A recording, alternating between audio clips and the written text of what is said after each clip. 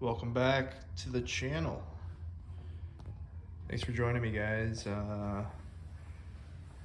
Today I just wanted to give a little update on what I'm gonna be doing to the Kove.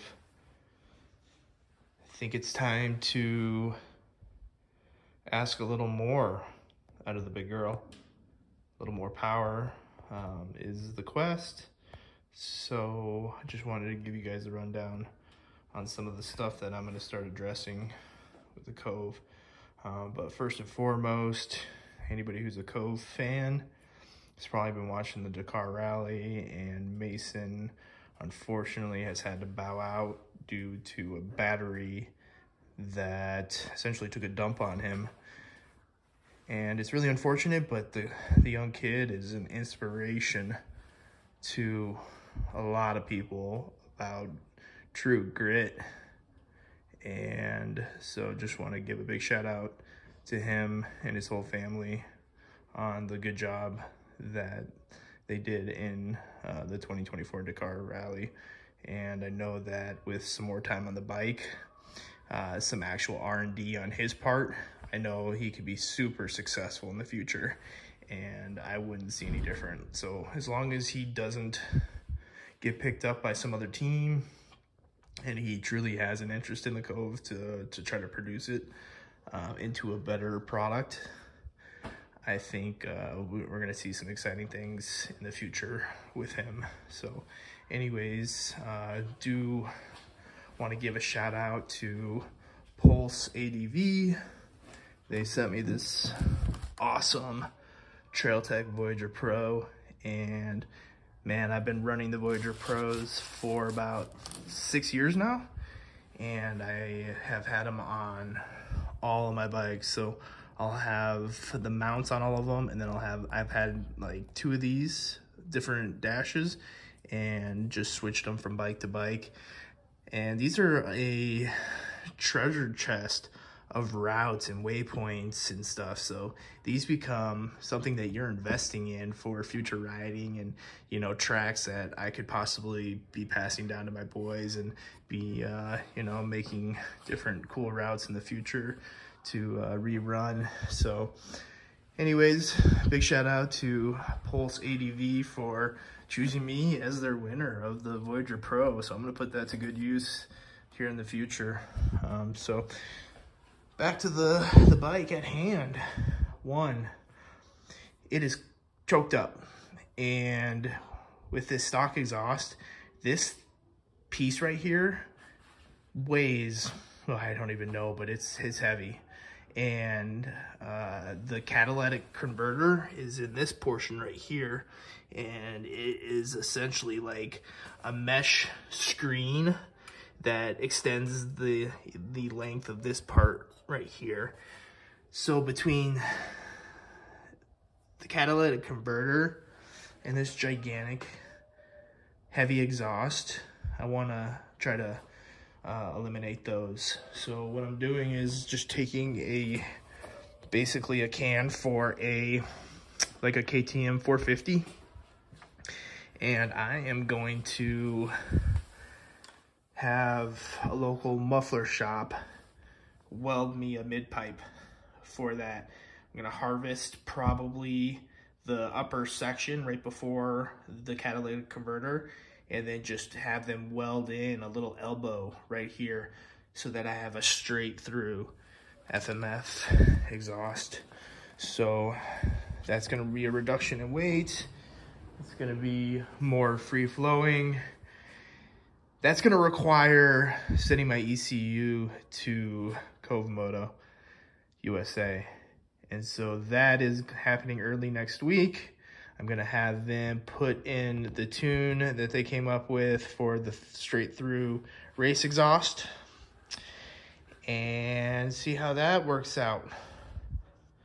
But there is this little dark magic that Kove Moto USA has developed, and specifically, I believe Joe Henner, I think is his last name.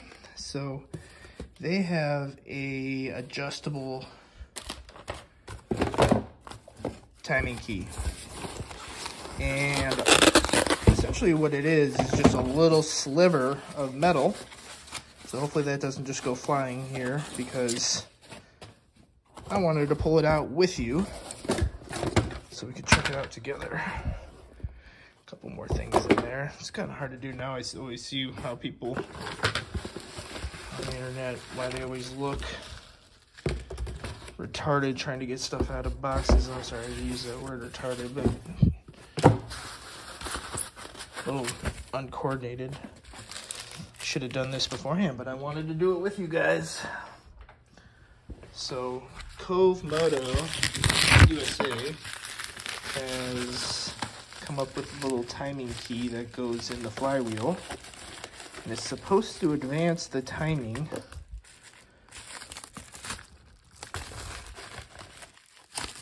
about +6 degrees. I'm just ripping into his stuff, not even reading what his sticker says. But there's the dark magic right there. And, you know, they're not asking an astronomical amount for this. This is, I believe, $28. And that is going to advance the timing from a retarded 4, I believe, to a +6 degrees.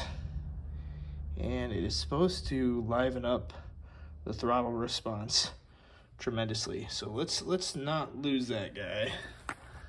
Let's put it up there. And let's see what this is. Who's making it? What's his name? Zong Shen. No, that can't be. Here it is. Henner Motorsports Performance Suspension. Cool. Well, thank you, Joe. I'll be making a little video, so I'm not even gonna waste your time. But this is the flywheel puller, and then a new gasket in case I ruin the old one. So those are going on, and we're gonna see if this really does liven up. So what do you guys think? Should I install the exhaust and do the timing key at one time, or should I do them independently so that we can see, you know, the butt dyno results? I'm not gonna take this to a dyno, guys. You know, I don't need to take it to a dyno. So it's not realistic. I want to be able to loft that front tire a little easier. That is my goal. Yes, you can clutch it up all day long. You can rev the piss out of this thing and get good power out of it. But I still just want that like down low grunt, little snap of the throttle to loft the front tire kind of power. And I'm hoping to get that out of these mods. If not, you know what? I'm happy with the power. So I'm not gonna be super disappointed if that's not the result. I'm not holding out too much expectation for these mods, but if it is a product of these simple mods, then awesome. And then we can start talking about the Kove durability if we start modifying these things. The other, I think, 3 Gen 1 Koves that are in the Dakar right now are still in the race. And so that goes to show the durability of those.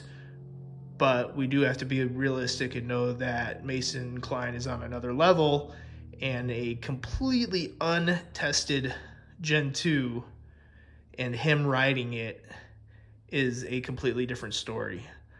He's putting it to an absolute different level of testing, and hopefully that development makes its way down to the product or the